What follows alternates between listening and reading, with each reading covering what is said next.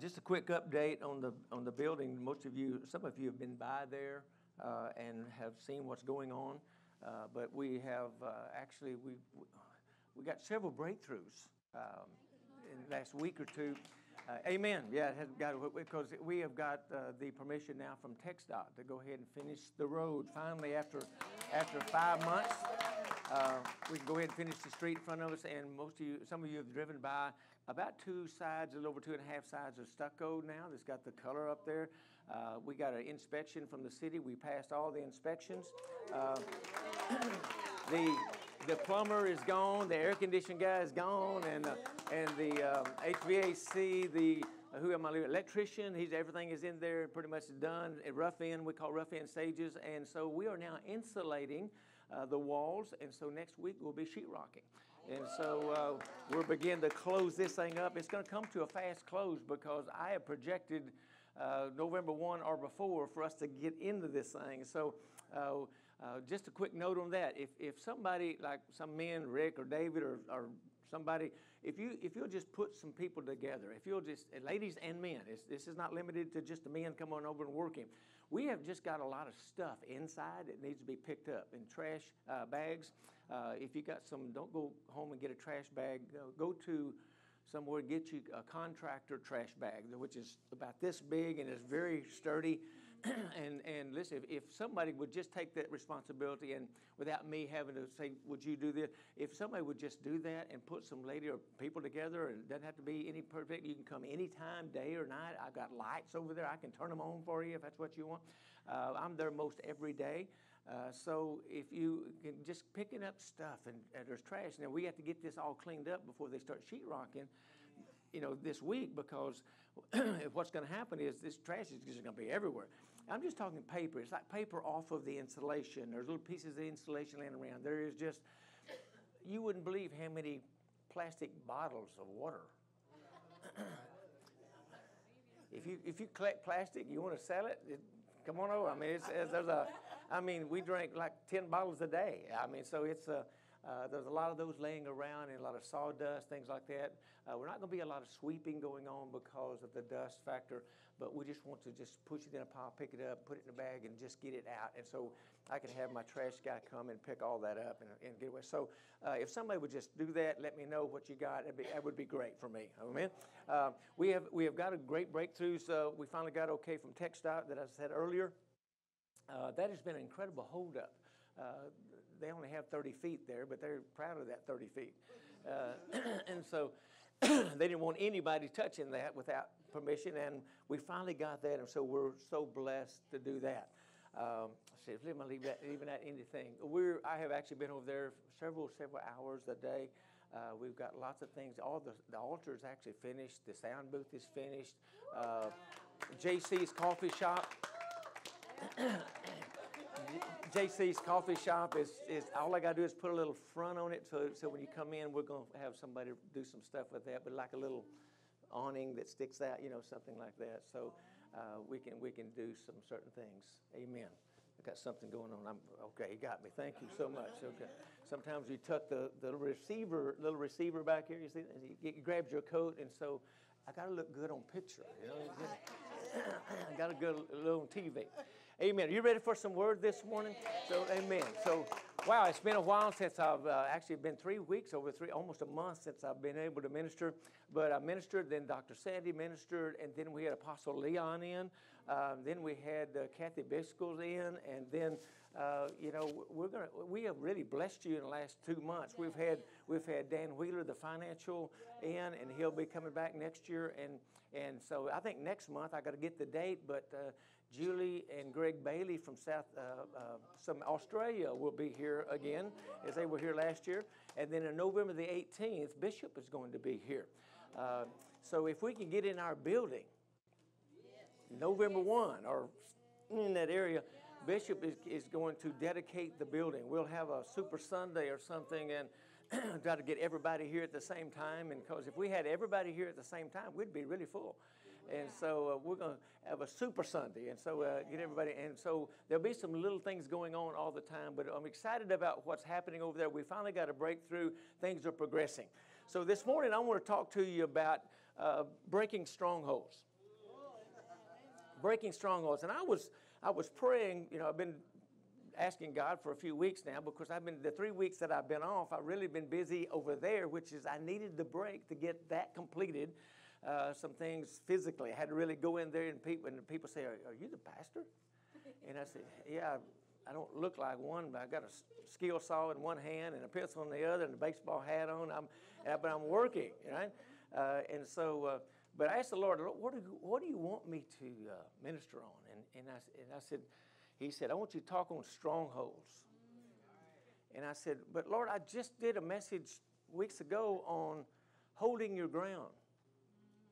And then after that, Lord, I taught a message on 5 signs of spiritual warfare. And then now you want me to talk on strongholds. And the Holy Spirit spoke to me real clear. He said, surely you don't think that you're going to walk into a city and build a church that's going to glorify the King of Kings and the Lord of Lords and you not come under attack. You are more mature than that. And I said, excuse me, God. I am so sorry. You are so right. And I began to bubble up. Something bubbled up inside of me, and I began to bind and to loose and to pull down the strongholds. And Lord, I'm sorry for being meek and mild as I want to be like Superman. Glory to God. I want to, when the occasion arises, I want to put the big ass on and just say, Jesus, you are greater in me than he's in the world. No weapon formed against me can prosper.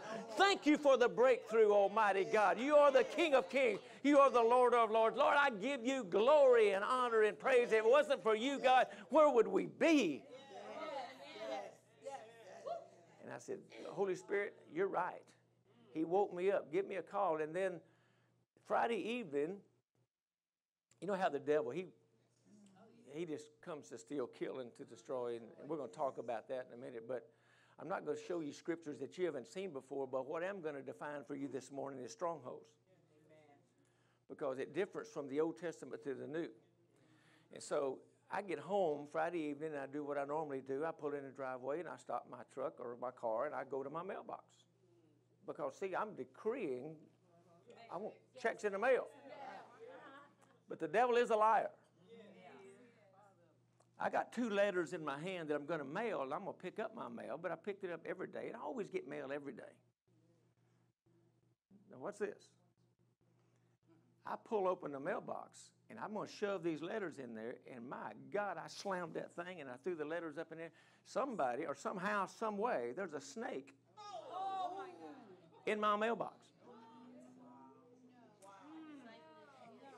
And I jumped back, and I said, how dare you, devil? I went over to my truck, and I got a stick in there about this long. And it's a closet rod. You know how big those are. And I grab it out of my truck. I go back over there, and I'm fixing, and for me, I'm sorry if you're an animal lover. You can have python, leviathans crawling all over your house. Don't bring it to my house, okay? Because now this is the book come out right out of the book of Mickey, right here. I want you to know that the only good snake I know of is a dead snake. I don't care if he's a grass snake or a rubber snake or I mean whatever. But this little guy was about this long. And I don't know if it was a copperhead or what it was, but I opened that mailbox up with that stick, and I pulled that thing open, and there ain't no snake in my box.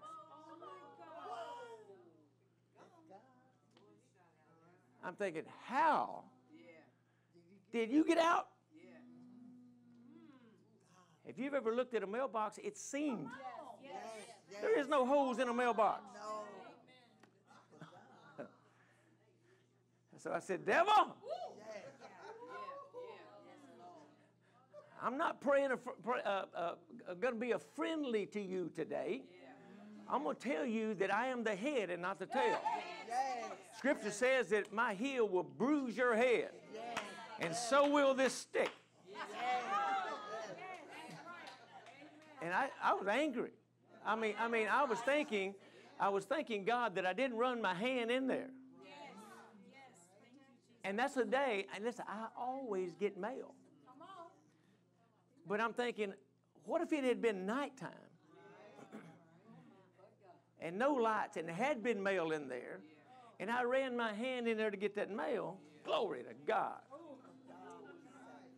But that day, I looked, there is no mail. There's a snake. So I called Dr. Sandy and I said, hey, you would not believe what was in our mailbox. She said, did we get a check in the mail? I said, no, but the devil's playing with us. And so I said, we need to wage war and we need to pray. So not that God would put a snake in my mailbox, but I think he opened my eyes to see what we're battling and what we've been coming against, because we're doing a work for the Lord that goes way beyond you and I. And so this morning we're going to talk about strongholds. I'd like for you to stand up, if you will, because when we talk about strongholds and we begin to talk about pulling down things, and this is not really warfare, but I want to really define something for you today. I want you to know that when you're standing, I want you to clear your mind. I want you to shake off. You know, it's a physical act. It's a prophetic act. Lord, I want all the depression. I want all things that's cluttering your mind. Lord, renew our mind from the top of our head to the soles of our feet. We loose any worries, any cares of this world. God, we clear our mind, our hearts. We're ready to receive of your word in Jesus' name. You may be seated this morning.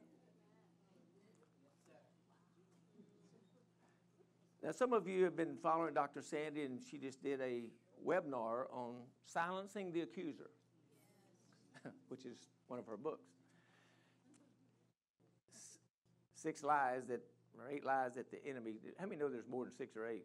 You know, there's a bunch. But she just did a webinar in that office there and close to 4,000 people was viewing. And she began to talk to them about spiritual warfare and the devil's a liar. And she's supposed to be through at 12:30, so we get her on a plane at 2:30. And at 1 o'clock, she's still talking.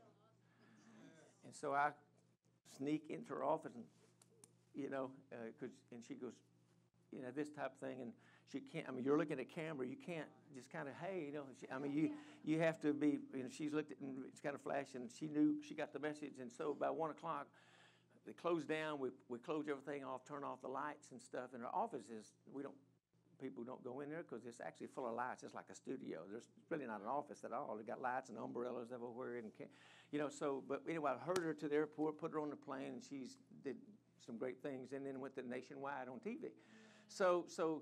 But as I began to put this together, I began to think about what she did online, and we get the enemy really mad.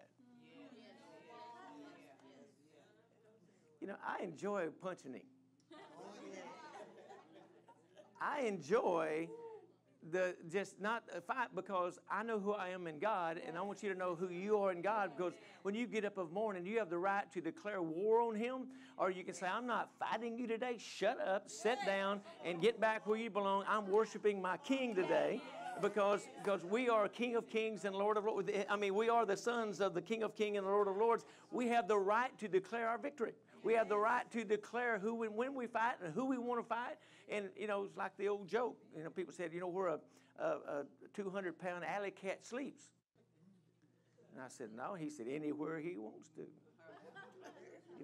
So I believe that Christians, as we're believers in Jesus Christ, we have the right to declare war. We can say, I'm not fighting today. This battle is not mine. The battle is his. See, one of the tricks of the enemy is, and one of the strongholds he uses to try to get you into the ring. I can tell you and teach you how to win every fight. Don't get in the ring. The battle's not yours. See, the trickery of the enemy is to get you out from where you are, to occupy your time while you're battling this spiritual warfare, and you're supposed to be praising God, and you're over here fighting somebody. And God said, I want you to worship me in spirit and in truth. John 4:24. I want you to battle, but I want you to know that you fight from the victory, not to the victory. So if you want to fight, go ahead and knock him out again. But if you don't want to fight, worship me all day. It's okay. It's amazing. God gave us 24 hours a day. He gave us 8 hours to work, 8 hours to sleep, and 8 hours to do something else with. And so we begin to look at that. I know some of us work 10 hours, some of us work 12, some of us don't. I mean, but the point being is that God says, I want you to worship me, and you have the right and the authority to worship me anytime you want to. So turn with me this morning to 1 Peter chapter 5, and let's look at the scriptures this morning, because I think it's important here that I want to go back to verse 6, the one in front of that. I didn't give you that, but I want you to look at this because I think it's important. Apostle Peter gives us some important things here. In verse 6, he says this. He says, humble yourselves, therefore, under the mighty hand of God. And there's that word again, therefore. And when you see this biblically, you got to know what that word is there for. Okay? Which means we have to go back and say, well, why did he put that word in that scripture? So if we go back and look, it says that it talks about the church and the ministers, and it begins to talk about the younger being submissive to the older, and the older teach the younger, and for us to have humility, and us to walk in the walk and talk the talk, but be peaceful and gentle and kind and mild-mannered, and to do these things. And then he goes in and says, humble yourself, therefore, in the mighty hand of God, that you may exalt you in due time. And he says, casting all your care. Now, that's great. But how many knows we do not do that? Amen. Yet the Bible tells us to do that. He tells us to do that, but he wants us to know that his shoulders is huge, that he is God. He is able to carry. May the government be up on his shoulders. He is the Alpha and Omega. He is the All Shaddai. He is the Yeshua, the anointed. He is peace, but he's also war. He's a mighty man of war. He's got this thing. So he says, I want you to not carry it. I want you to cast your care on me. He loves us enough, but he knows that we have to fight, right? So he says, put it on me. But when you do this, he said, while you're carrying this thing, I want you to be sober. In other words, I want you to be alert. And he said, I want you to be vigilant. In other words, I want you to know what's going on around you, because your adversary, the devil, in other words, your opponent, goes around roaring like a lion, seeking whom he may devour. And he tells us this, now I want you to resist your opponent and stay steadfast in the faith.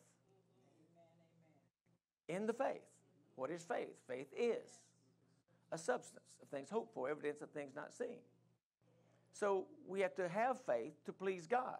Hebrews 11:6 says, faith, to please God, you must believe that he is. That he is what? That he is God. But if you believe that he is God, then he's the rewarder of those who diligently seek him. So as he begins to tell us how to war, how to take our cares and cast it on him, he wants us to be peaceful. He wants to be humble in that, but also know that he is God. Yeah. And it goes on to say that knowing that the same afflictions are accomplished in your brethren that are in the world. But the God of all grace, boy, that's a great word. God of all grace, who hath called us into this eternal glory by Christ Jesus. After that, you have suffered a while, make you perfect, establish you, strengthen you, and settle you. So we see that Apostle Peter tells us we got an enemy. We got this opponent going around, and he's looking. I remember you when you did this. I remember you when you did that. See, he brings, the enemy is kind of like some old friends. They lock you in time. And you can have a renewed life, but they want to keep you in the 70s or 60s or 90s or 2010 or whatever. When they saw you doing something you shouldn't have done or whatever, that focal point in their life, that focus stayed with them, and then now they locked you into time, even though you're a new creature. All things have passed away. Behold, all things have become new. So as we begin to, but Peter says, the enemy's seeking. looking constantly. He never quits looking for weaknesses in our life. Now, John 10:10 tells us this. He says that the enemy comes to steal, to kill, and to destroy. Three things. Now, I'm come that you might have life and life more abundantly. But we get focused on the negative. How many of you remember all the questions you got right on a test?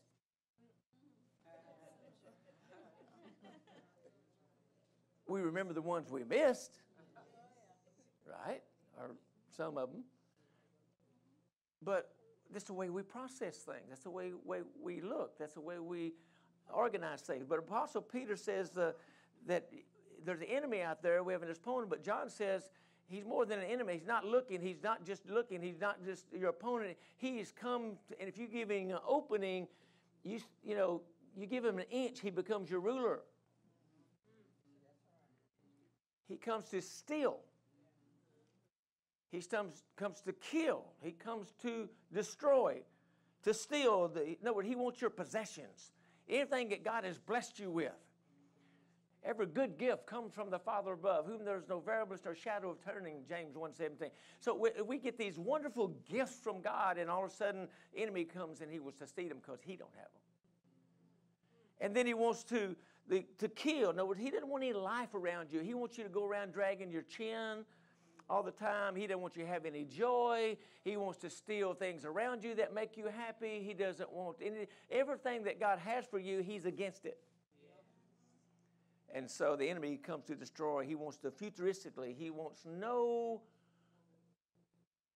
doesn't want you to do anything to reproduce yourself. He doesn't want you to get or to win somebody else for the Lord. I don't know about you, but I don't want anybody to be what we call the old Christian. I want you to be alive and thrive and know that there's life. And some of you got people out there you need to write them down, their names down. Now, Lord, I need you to get them saved. I need for them, their life to be changed. I know they're going to split hell wide open, but Lord, I've got their name on my prayer list. I need you to rise up and that evangelism within you begin to speak. So wait a minute, I don't want to be an old Christian. Old Christian is the pastor, you ought to be just glad that I'm at church.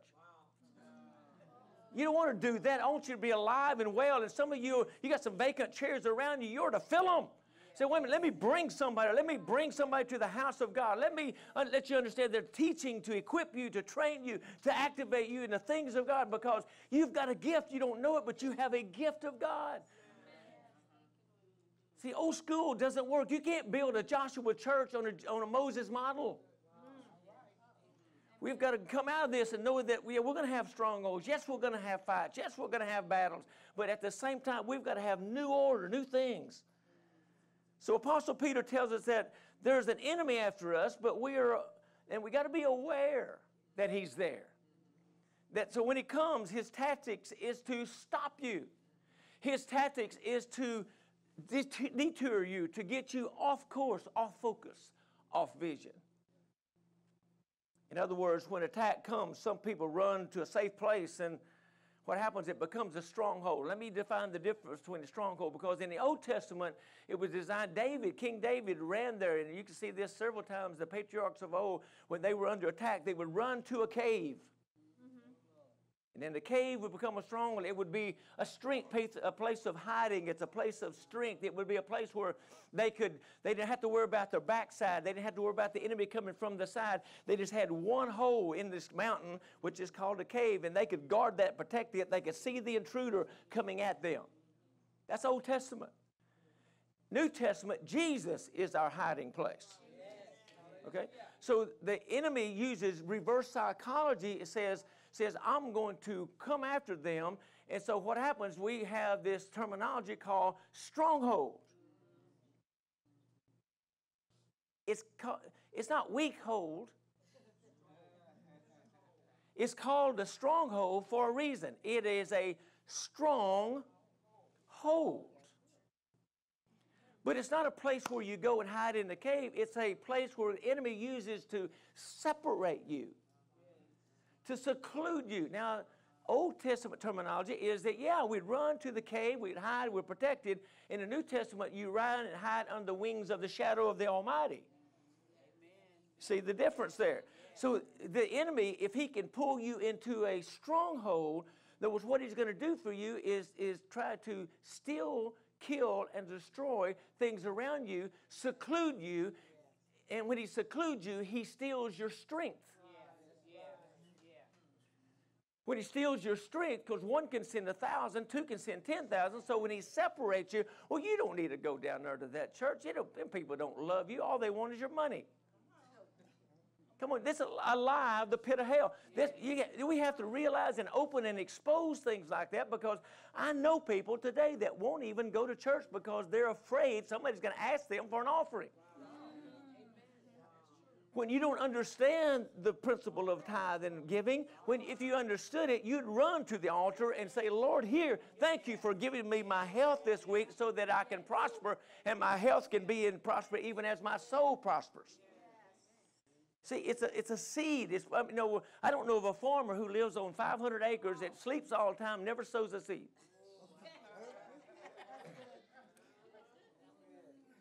If he sows something, he expects something to arise.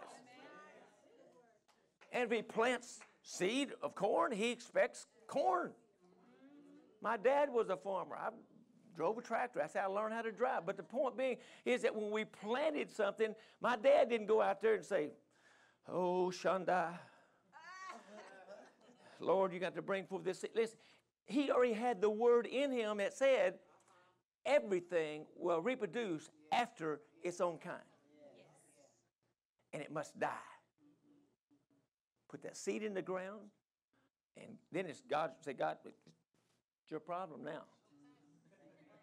I did what you told me to do. You got to give the rain. You got to put the sunshine on it. You got to do your ingredient. You do your principles. I've done my part. That's the same thing we do when we tithe or we give an offering. So as we give, we expect something to come back in return. People say, oh, you're just supposed to give to God. You don't expect. Listen, when I give, I give. I don't know how I got there, because this is on strongholds. But the enemy, what the enemy does, the enemy tries to use money as a stronghold and get you from, hold on. Listen, when you got a little bit, you need to sow it. No, I know what I do. I'll bury it. It does become a stronghold. But the principle of God, I didn't make this up. This is Bible. Was when we plant something, we expect the blessing. Yes. And so the enemy wants to come to steal and kill and destroy, wants to take your possessions. And he'll lie to you, get you secluded, and make you feel like you're all alone. So what's a stronghold? Let's define it. See, as we talk about the definition, it's actually a place where someone goes to stand off the attack. Well, we talked about that. But that was pretty much Old Testament. But the true definition is a spirit of resistance that separates you from the captivity and puts you in captivity, but it separates you from others, and it also separates you from God. Yes. It's all about, listen, one of the principles he uses is called Jezebel. Elijah ran a day's journey in the wrong direction, right? And so what the enemy does, he comes to get us off focus. See, a stronghold is anything that think it has a right to be there. It's anything that comes against the knowledge of God. It's anything that is not in agreement with the Word of God. It is totally anti-Christ. It's anything that separates us from God. Are you with me? Yes. See, when we talk about breaking strongholds, it can be exhausting. Oh. King David found himself in a cave running from Saul, and he run and hid, but he got refortified there. But when he was in the cave, we know the story there. God sent him all the Triple D company. All the people he didn't want. He's hiding. Mom and Dad comes down to the cave, and all those in debt, all those in distress, and all those that are all messed up in their life, and they come running to David, help me. And David said, I'm hiding. Did you see me? I'm hiding. Using that as an example, what happens to us in the New Testament stronghold, we seclude ourselves. The enemy gets you pulled away from the people that love you, pull you away because he throws little thoughts in your mind like, You don't fit over there. You know, you've been there you've been there 3 weeks or 3 months. You can't get in. They won't let you involved.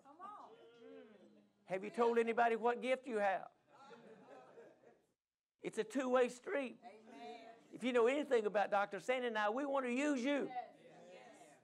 You know, we know that the marketplace ministry is important to us. But the enemy wants to separate. The stronghold is called a stronghold. It's designed to wear you out. Literally, Daniel chapter 7. Daniel talks about this. He says, and he, meaning the enemy, talking about the last days, and he shall speak words against the Most High. In other words, not only is he against God, he's against you. Because you are for God. Anything for God, he's against. And he said he's going to speak great words against God and shall wear out the saints of the Most High. Is that you? Yeah, because we're glorifying God. He's going to try to wear you out. He'll use trickery. He'll pull you out. He'll throw things in you, stumble you, and he'll get you fired from a job, or he'll do this over here, or he'll do certain things. He'll throw stumbling blocks in your way to trip you up. So take your focus off of worshiping God so that you'll have to battle over here, and it becomes a stronghold. You say, God, I can't win this by myself. And so what happens? You seclude yourself away from the people that can help you the most, and that's a lie of the pit of hell.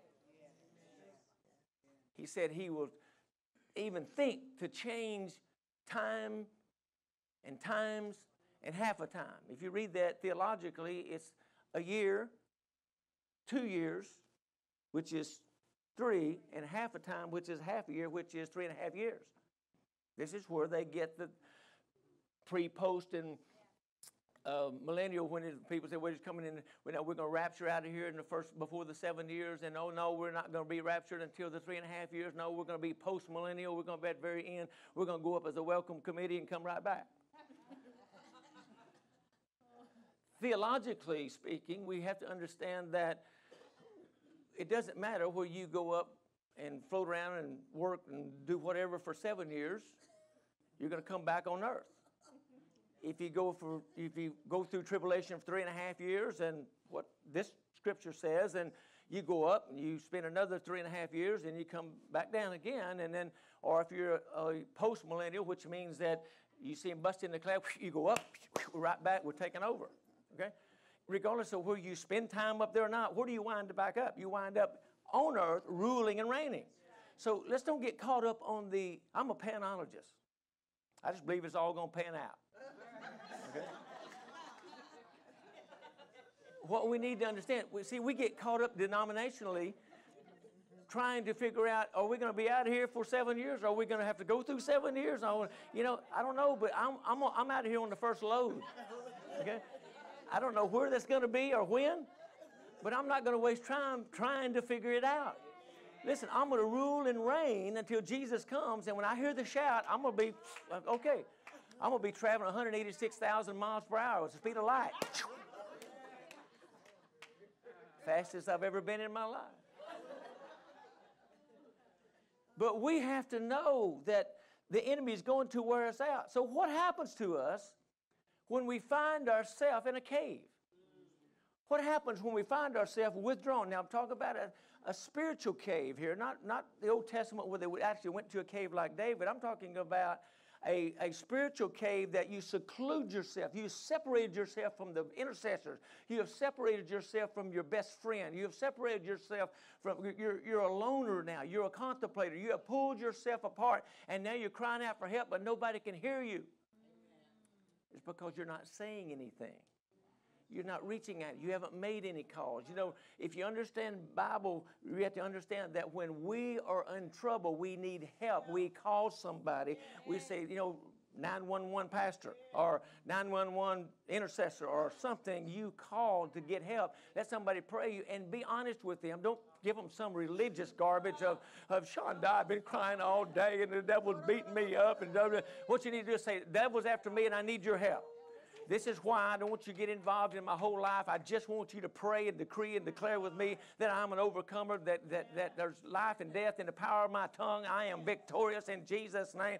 And help comes from the Nile and the hills, and I'm going to be able to rule and reign.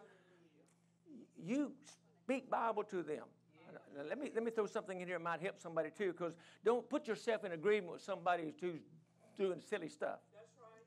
Amen. You need to help me. I'm praying that so-and-so is my husband. You need to help me pray for that. Let God tell the husband that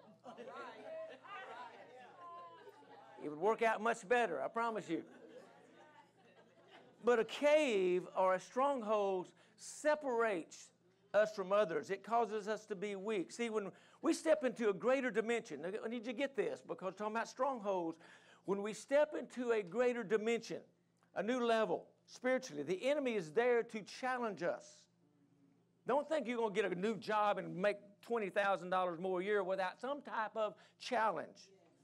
Where it comes through some jazzy that's been working there for 5 years, and you show up, and all of a sudden they don't like you, and you got all this education, and how to come you get paid the same rate I'm paying. I've been here 5 years, and I got seniority over you, and you have to do all this stuff, and they start throwing paperwork at you, and you say, wait, I work for him or her.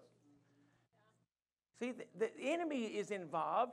See, you need her. You can change her life. Maybe God sent you there to that job to change her life. So you carry this anointing with you.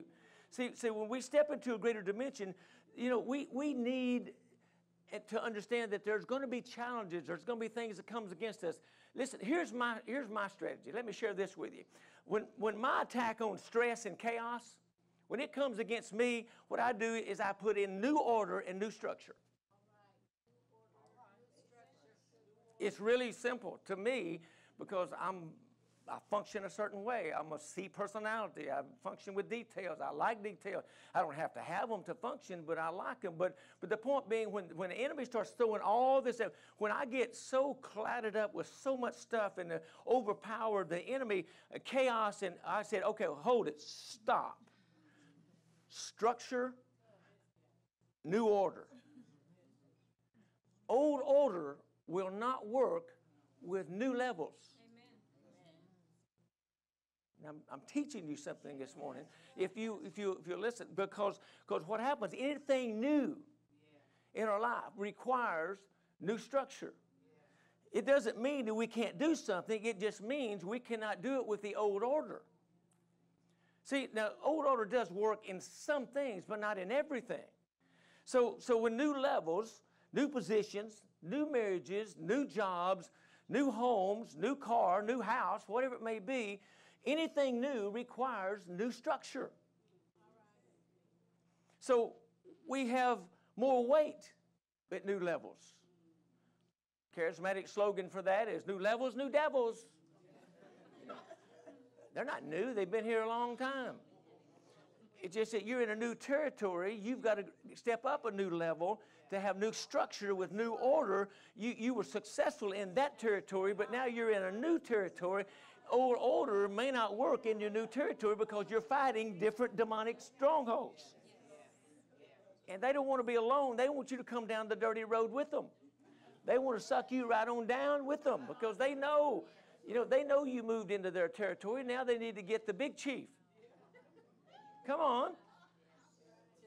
So let me ask you this. I know that because we have more weight, we have more responsibility, we have more strongholds are broken with new structure and new order. That's how you break this thing. Let me ask you this. I know you're praying, but do you have the structure and organization for what you're praying for? Well, Lord, I just need a new wife, a new husband. I need a new husband. Not a new one, but Lord, I need a husband. Put it that way. Some people do need a new husband. Okay? But my question to you is this. Are you living like a wife? Well, Lord, I'm looking for a wife. Well, Lord, I need a family. God, will your income support what you're praying for? See, we got to get the cart, sometimes we get the cart before the horse. We got to realize there's things that we have to function with. We have to have wisdom in some things. We just can't float through the world and somebody slaps you with $5 and say, woohoo, I'm rich. Come on, we're talking about strategy this morning. The enemy wants to pull you into a stronghold to separate you. It's difficult to maintain new blessings with old order. It really is. See, we first must deal with our principal things. We have priorities. See, then we deal with those things around us. Are you following me? Are you with me? See, because we have priorities. What's priorities? The priorities are the priority things that need to happen first. If you spend all your time on the non-priorities and the things that nice to have over here, and you spend all your effort, you're going to lose your priority. In other words, you have lost vision. You have lost focus. Are y'all getting this? What happens is we start being, we're going to be the helpmate for everybody.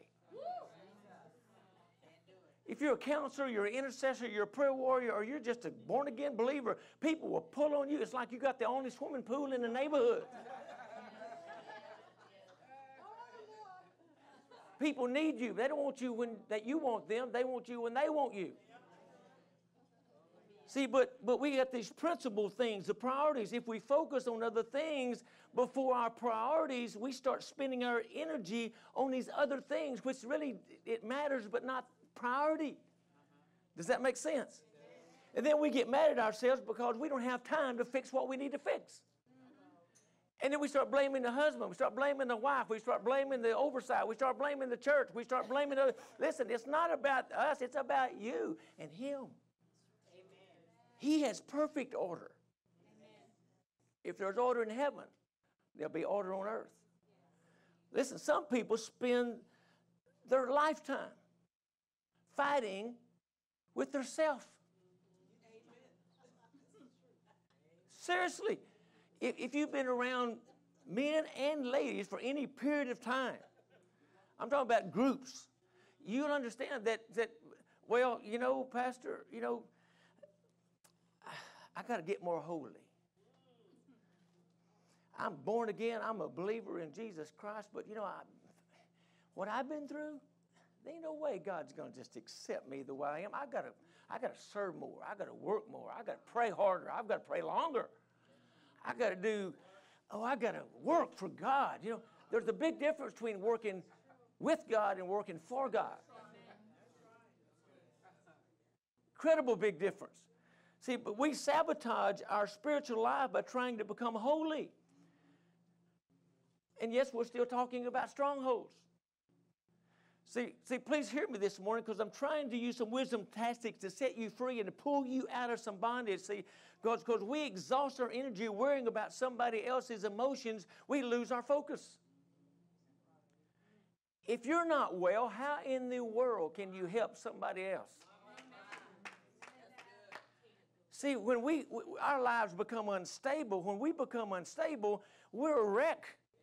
And then all of a sudden you get a call and say, hey, I got this going on. I need you. You go, oh, yeah, boy, you jump right on that. Beelzebub cannot cast out Beelzebub. You can't sleep with the enemy one night and expect to get victory the next day.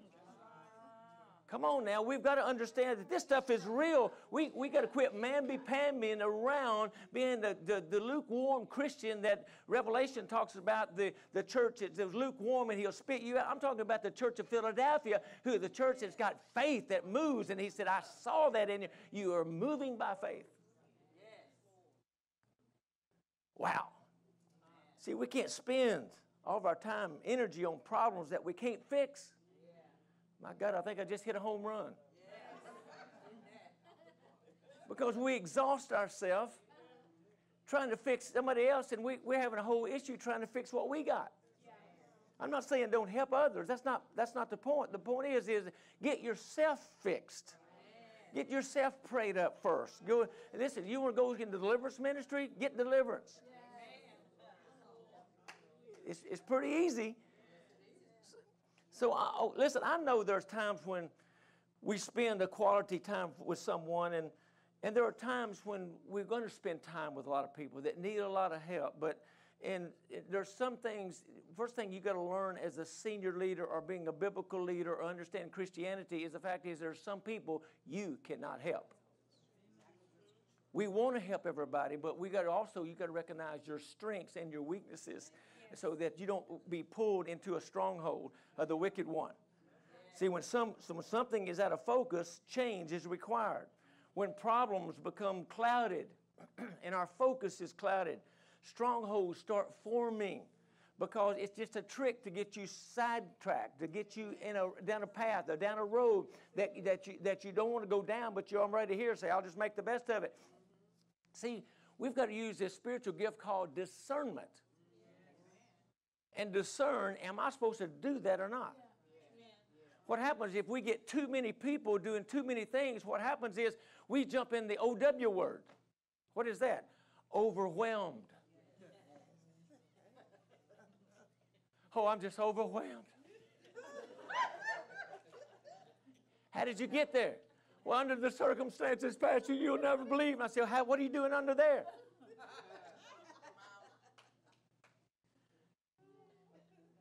See, when our normal becomes a prison, it's time to break out of jail. See, there are times when a person is locked up in a prison, and they spend so many years in a prison, 20 or 30, 40 or 15 or whatever it may be, different for different people. But sometimes a person gets incarcerated for that long. What happens? And then they get out, they get free. They don't know how to survive in a world that's moved on without them. I know we had a guy in our church years ago who came in from prison for 15 or 20 years, and he couldn't find a job, couldn't get in a job. Of course, it's on his record, a felony, and all this kind of stuff, and I get all that. But the point being, I'm trying to give you an analogy between a spiritual stronghold and what somebody's done in a natural life. Because if you don't know what a stronghold is, you can't survive in a spiritual world. See, what happens is he tries to do all this stuff.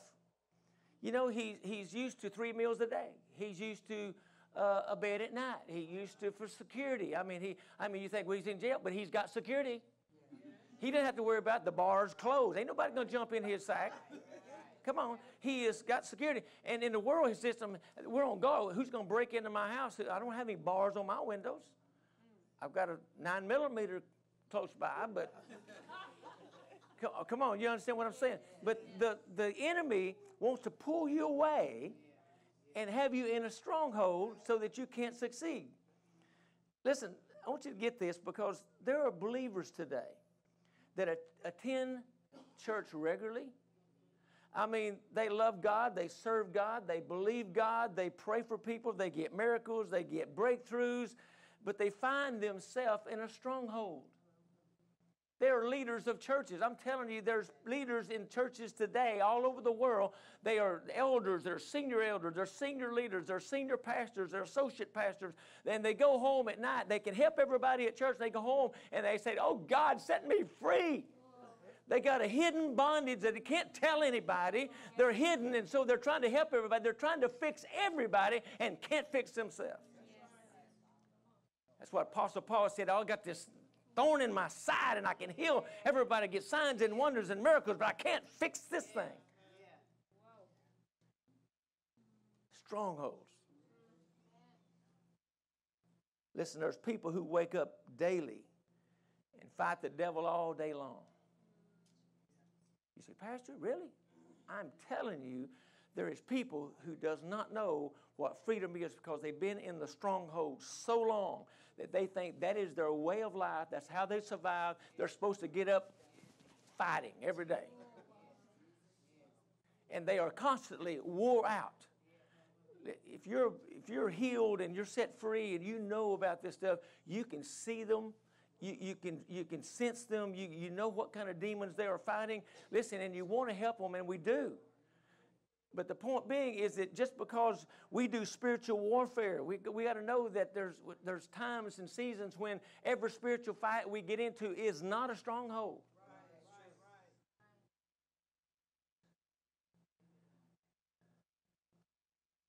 But the ones that fight all the time, my heart goes out to you, because you have not gotten the revelation of Jesus Christ, the Son of the living God.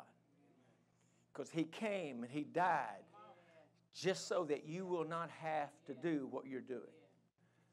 We started this whole message off on, Apostle Peter said, cast your cares on me.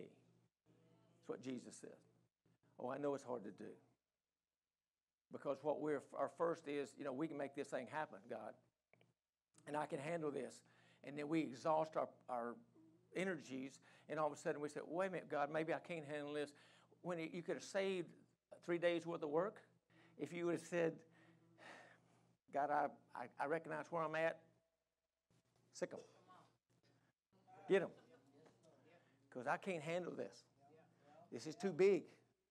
You know, and even if it's not big, you shouldn't be able to fight it. The victory, see, the enemy is there trying to pull your focus off, get you out of focus on something else when you should be doing this for God and serving God, and then you're over here fighting the devil when the enemy wants to come to steal, to kill, and destroy.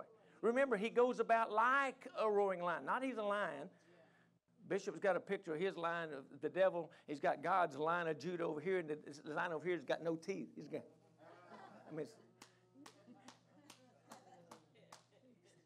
demonic, God, strength and power. Remember, Apostle Peter told us that cast our cares on him, but let us not be fooled about the spiritual things as we walk in our life. We must be spiritual aware that there is an enemy around us, that he comes to steal what we have. If Jesus, people say, well, Pastor, I don't ever war. I just sweet Jesus. I get up every day and I worship and I say, oh, glory to Jesus. Glory to God. It's so wonderful to be a Christian. He solved all my problems. Glory to God. Listen, if Jesus didn't want us to war, he shouldn't have given us the military uniform. The helmet of salvation. The breastplate of righteousness. Our loins are girded with truth. Our shoes are shod with the preparation of the gospel. A shield of faith and the sword of the Spirit. And they're all for forward advancement. There's nothing back here.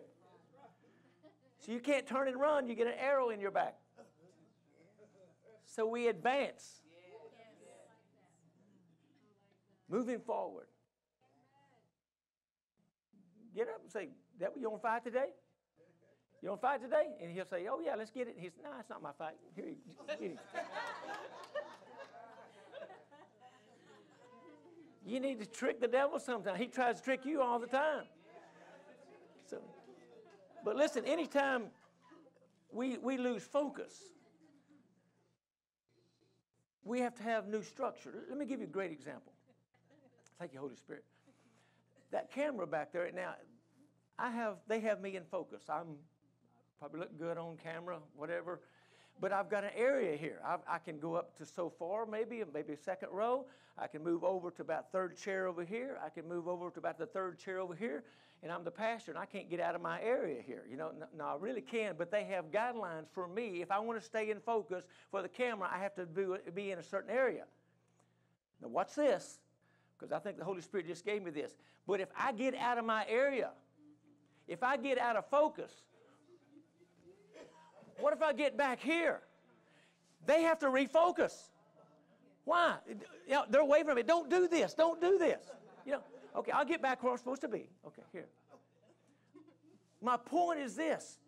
The enemy will get you out of focus. When you're out of focus, you're going to have a new structure. I'm still the same person. I'm still wearing the same clothes. I'm still talking about the gospel. I'm still doing the same thing, except I am out of focus. Why? Because I got out of my area.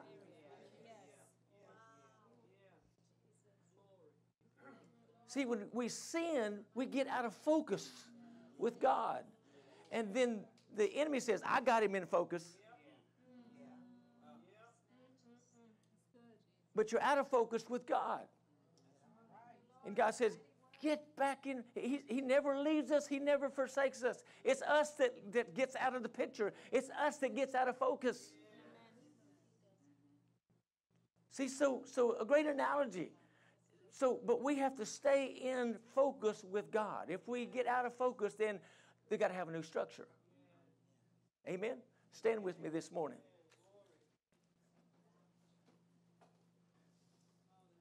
See, what we've got to know is anytime we're in a battle with the wickedness of this world, we got to have a mindset that we are not the victim. So many believers, and it's sad to say this, but you know, I'm very transparent as your pastor. Some people, when they get into a situation they become a victim. I know people that's been limping around spiritually for years because they think everybody limps, so they're normal. Well, everybody has this, everybody does this, so you're in a normal group. When you get out of normal, listen, you're going to sense something about yourself that's totally freedom. Maybe what happened to me? Well, you got away from this burden. You got out of this stronghold. You got into some freedom things. You're free. He who the sun sets free is free indeed. Listen, you know when you're in a stronghold. You know when you're wore totally out. You know when a new structure and new order has to come into play. You know when things are not right. We're not ignorant of the Bible, but we also got to come alive, know what's in us. Listen, nothing can come out of you unless you put something in there.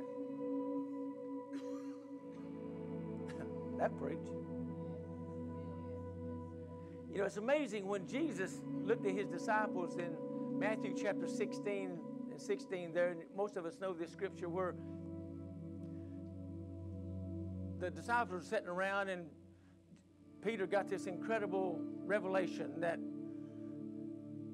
who do you say that I am, Peter? And Peter said, thou art Christ, the Son of the living God. And in verse 19 of Matthew 16:19, it says that, hey guys, I'm going to give you the keys to the kingdom. And I put this in my book, and I kind of gave an illustration there and wrote a couple of pages on this thing because I really feel like the disciples sat around, made it Living Bible style. I mean, hey, John, the disciples, hey, you know, the keys. I wonder if that's the same keys that, what kind of keys are they? They're not keys. I mean, man, the old keys, those keys are big. They unlock the old doors, you know, not the keys don't. And James folks say, oh, no, not that kind of key. It's a spiritual key, you know. And when all reality, Jesus was quoting something from Isaiah chapter 22 that says the keys will open a door that no man will shut, nobody's going to open. So Jesus was saying, hey guys, I'm giving you the keys of kingdom, but what they forgot that he is the key.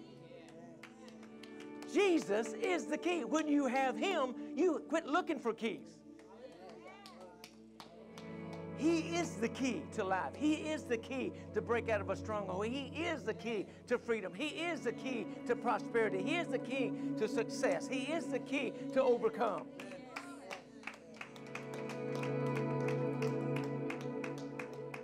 He is the one.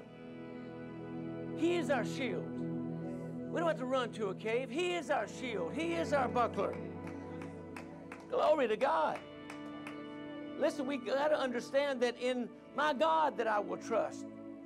You know, Scripture tells us maybe 1,000 fall at your side, but your 10,000 fall at his right hand. We know that he is our shield and our buckler, and we can rule and we can reign. We can do these things in Christ Jesus. In him we trust. In him we can boldly come to the throne room of God. See, Jesus wasn't just merely speaking to them and giving them some type of cute little scripture like, I'm going to give you the keys to the kingdom, guys. What he's saying is, I'm going to die and I'm going to go away. I'm giving you me. I am the keys to the kingdom. I'm giving it to you. Then immediately after that, he said, don't tell anybody. Isn't it amazing? So here's the altar call for today. That we're victory. We're not the victim. We're the victor. Because I know people that will hang on to a sickness so that people will love on them, give them things. I'm telling you the truth. And then you got people who that do get sick and they say, oh, I'm fine. I'm good. I get both sides of this. I understand that. But please understand that Jesus said, I am the way, the truth, and the life. And no man gets to the Father except through me. Not good works. Not how many hours you can pray. Not how many Bible scriptures you can memorize. Not how many churches you've attended to or how many sessions you attend. Scripture's real clear. When you come out, you come out. Jesus is the only way. I've known people around construction sites for years, and they say, oh, I know God. And I said, no. You don't understand. I know you know God, but do you know Jesus Christ, the Son of the living God? Well, I know God. I'm a good person. I help people all the time. And I have to really conclude and go after them and say, look, let's talk about this for a minute. I just talked to a guy yesterday at the church building. I said, are you a believer? He goes, no, my brother's a Christian. I said, you need Jesus. En nombre de Jesus. In the name of Jesus, you need Jesus. You need Jesus. Santos, you need him. And he said, well, I don't know. And I said, would you want to pray? No, don't know how to pray. Listen, you don't have to go overseas to find somebody that's lost. You work around people that doesn't know Jesus Christ. When my heart is crying out to you this morning is to rise up out of the stronghold that the enemy has silenced you. He'll let you come to church. He'll let you stand. He'll let you sing praises and lift your hand and dance in the Spirit and be free and say, oh, glory to God, and give you shouting. But you know what? He won't let you be the evangelist to reach out and say, do you know Jesus as your Lord? Would you want to go to church with me? I've been to church. I don't like it. Well, you ain't been to our church. You hadn't been to Lifegate yet, because when you walk in, something happened. I don't know what it is, but something happened, and it's good. Yes. I'm serious when I say that. The family of God that are Lifegate, when I walk through the door, even if nobody's here during the day, I'll come in here and I'll walk around and pray. I may get a glass of water, or I'll sit down and play a tune on the keyboard or whatever, and I'll sit here and I'll worship God for 5 or 10 minutes, get up and go back to work or whatever, just to cool off. But there's a presence of God in this place. Loving you, want you to be free. So if you're here today, if you find yourself always fighting, if you find yourself that I've been in a fight and I feel like I have to war and I have to fight, and you need to let us pray for you. If you find yourself feeling secluded or alone, or, you know, I don't really fit in any church. I've been to several of them. I just don't fit. I'm telling you, you fit. But the devil is seeing your life. What? Listen, in other words, why would the Scripture want you to jump from that church to that church to that church to that church to that church when the Scripture says to be rooted and be planted? I'm not talking about visiting. That's not what I'm talking about. Because God will have people to visit churches all over the world just to figure out what fits for them. I get that. But what I'm saying is, but God wants you to be stable. He wants you to grow. I've said this before. I can have a plant over here. I can pull this plant out of this pot, and I can stick it in this pot over here. Next week, I can yank that out of that pot. I can stick it back in that pot, and next week, I'll yank it out of that pot and put it back in that pot. Even though it's got soil, even if it's got mixture, that plant is going to die. The reason it's going, because it cannot attain any root system. And God wants us to be strong and mighty in Him. So if you're feeling secluded, or if you're feeling alone, this altar calls for you. If you're feeling you can never overcome, Pastor, I can never feel like I can never measure up, it's for you. It's for you. So would you bow your heads this morning? I'd like to go ahead and get the prayer team up as well. While they're moving the altar, I'd like to go ahead and get the prayer team up as well. Because if any of those things that I discussed with you, listen, you need someone to lay hands on you. You need somebody just to agree with you in the Word of God that you can overcome. I don't know about you. I find myself in the midst of warfare a lot. I get on the phone and I say, hey, Bishop, I got his phone number. He's my pastor. I'll call him. He may be in Ghana somewhere, or Papua New Guinea, or wherever he may be. Hey, I'll call him. I said, Bishop, where you at? He said, I'm in Papua New Guinea. What's up? And I said, I need prayer. And he'll say, well, what's going on? And I tell him, and he began to war. Father, in Jesus' name. Listen, don't try to fight this thing alone. It never was meant for us to fight alone. It was meant for us to join and agree. And when we agree with the Word of God, if one can send 1,000, two can send 10,000. In other words, we need to know that we're never alone. The strongholds wants to seclude you. They wants to get you alone. The enemy, he will even tell you, oh, you got everything you need. It's just another lie. He lives on lies. So as they sing this morning, as they begin to praise God, we need to break some chains this morning. Break the strongholds. Let God arise. Let his enemies be scattered. Because there's power in the name of Jesus. Father, we bless you this morning. We give you glory and praise. Lord, we will not be the normal Christian. We will not be a pew setter without the gospel being in us and alive. Father, we speak life to the word this morning. We thank you, greater are you that's in us than he is in the world. Lord, it's not my fight, it's your fight. But Father, we thank you, you put us on earth to torture the devil. You put us on earth so that we can overcome by what we speak out of our mouth and what we speak in our heart. So Father, I thank you that by the word of my testimony, we're overcomers, that we're not beneath, but we're above. We're the head, and we're not the tail. Father, we can run through a troop, we can leap over a wall, we can do the things you said you would bless us exceedingly abundantly, above all that we even ask or what we can even think of. Lord, that's the kind of God that you are. So I give you praise this morning as we pray for those who need prayer in Jesus' name. Amen. Thank you so much for joining us today on this Facebook Live video. Most Sundays we have altar call, which is personal. And for that reason, we do not air this part of the service. We hope you understand and that you enjoyed the message. If you have any questions or concerns, or if you have any revelation from the Word today and you'd like to share it, or any testimonies for that matter as well, please reach us on social media, and those links will be following. Thank you so much and have a blessed day. There is power in the name of Jesus. There is power.